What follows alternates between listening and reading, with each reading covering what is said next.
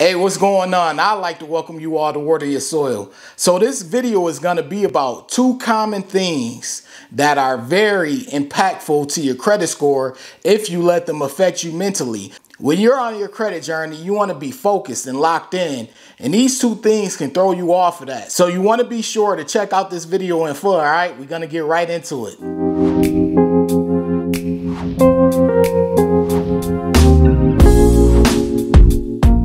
Recently on this page, I did a poll, and the poll was in regards to your oldest credit card. You can check it out over here. This is how the poll looked. But if you want to participate and find the poll, it's actually located in my community tab on this Water Your Soil page. But on the poll, I asked, what is your oldest credit card? It's an anonymous poll where anyone can answer it.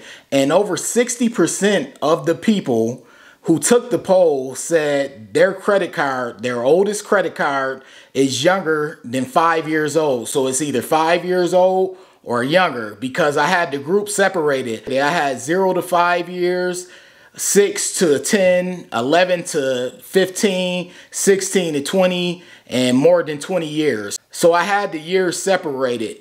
And for the most part, like I said, over 60% of the people chose 0 to 5 years, which means their oldest credit card is pretty young, you know? So if you are one of those people whose oldest credit card is in that 0 to 5 range as far as the years are concerned, then you're someone that needs to focus and lock in on credit age and making sure you keep those cards in good standing and keep them active. But that poll was interesting to me because over 200 people took the poll, and clearly majority of them said they have basically a credit card that's younger than 5 years old. So that makes me wonder, you know, with their credit card being so young, and it's coming from people who are subscribers of my channel, or they came across the poll on YouTube, because I do have an understanding that the community tab is accessible to everyone, not even just your followers, but everyone on YouTube, whoever the algorithm shoots it out at.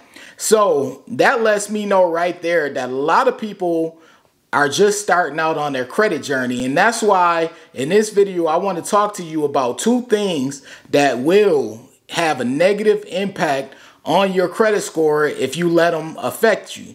And that's why I decided to make this video. So basically it's two words, and you want to look out for these words, because when you see these words, I wanted to trigger something in you. And what I wanted to trigger inside of you is for you to realize that you have to be more patient while on your credit journey. As I stated before, some of you are new to this channel and have never been by this Water Your Soil YouTube channel. And a little bit of my backstory, I went from poor credit to excellent credit, but it took me 3.5 years. I didn't go from poor credit to excellent credit overnight. It actually took me time.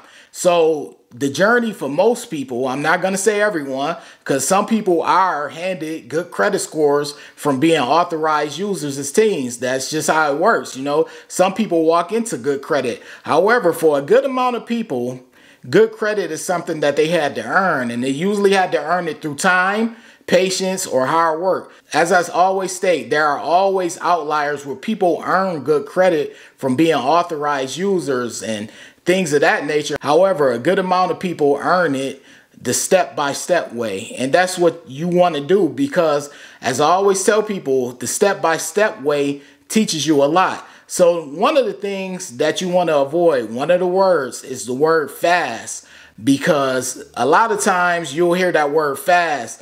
Turn your credit score around fast. Turn your credit score around in 90 days. Increase your credit score by 100 points in 3 months. Increase your credit score by 200 points in 30 days. And all of those things are cool, which I always tell people, yeah, there are outliers. So I'm sure it works for some people, but it's not going to work for the majority.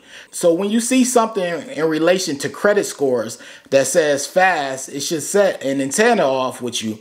And the same thing relates to money. You know, when you see money like, oh, make money fast and become a millionaire fast and things of that nature, it usually sets off an antenna in some people. Now, some people, they just take it as an opportunity and they hop on it.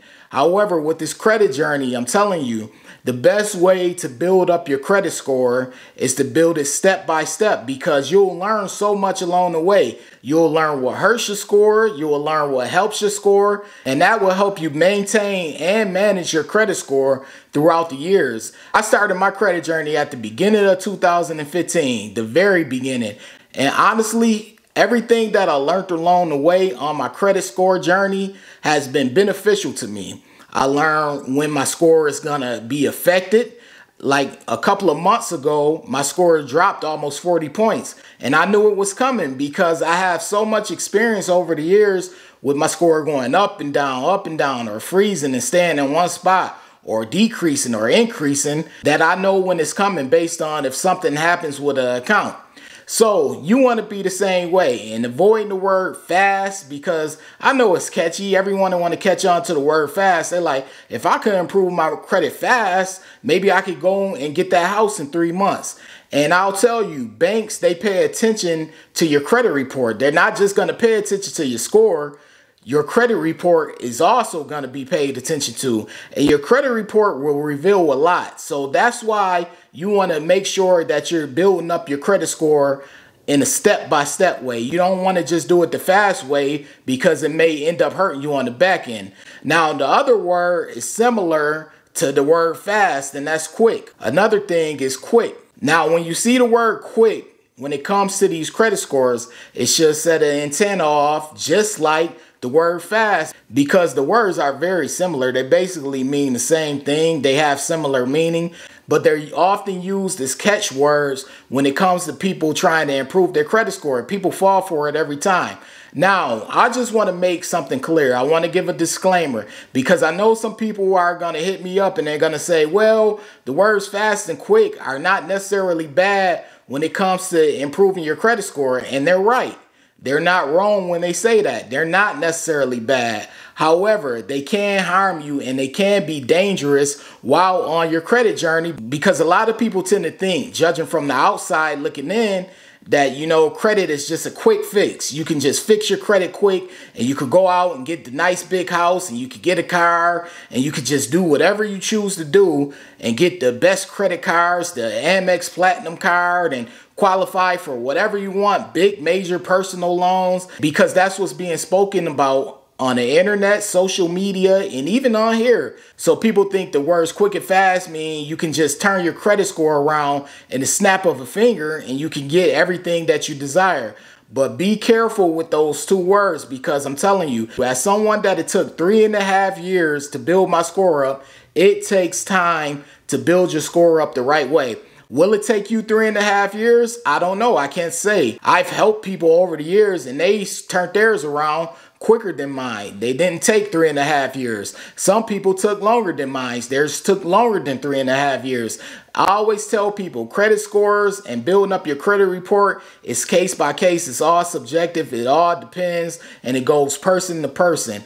What one person needs to do, the next person may not need to do, or what you need to do, your friend may not need to do. So you have to be very careful when it comes to paying attention to those words quick and fast when trying to increase your credit score. Do not be afraid of doing things the long way, because I always tell people you're going to learn so much along the way on your credit journey that you'll be able to not only help yourself, you'll also be able to help others and people who you know. So don't be afraid to take the journey the long way. That's something I love to tell people over here. As you saw in the poll that I posted earlier, more than 60% of people have credit cards that are less than 5 years old. So a lot of people are new to this credit journey, and we're all on this journey together. Whether you have excellent credit or poor credit, all of us are on this journey together. No one is better than the other, because one wrong move, you decide not to pay a bill on time, you decide not to pay a bill at all, it's going to hurt your credit score. I don't care who you are. You could be someone with an 850 credit score. If you decide not to pay your bill on time, it's going to affect your credit score. So we're all impacted by this, and until they make changes, we all have to play this game. But anyways, I have other videos on credit. Be sure to check them out if you are new to this channel. Also, if this video has helped you out in any kind of way, be sure to hit the like button. And if you're not subscribed, be sure to hit the subscribe button. I have all these videos on credit cards, and lounge reviews. You want to check them out, all right? This is Water Your Soil, and I'm out. Wait. Before you leave, be sure to check out the description box below. That way you can have all the credit resources from Water Your Soil. Also, be sure to hit the subscribe button, the like button as well, all right?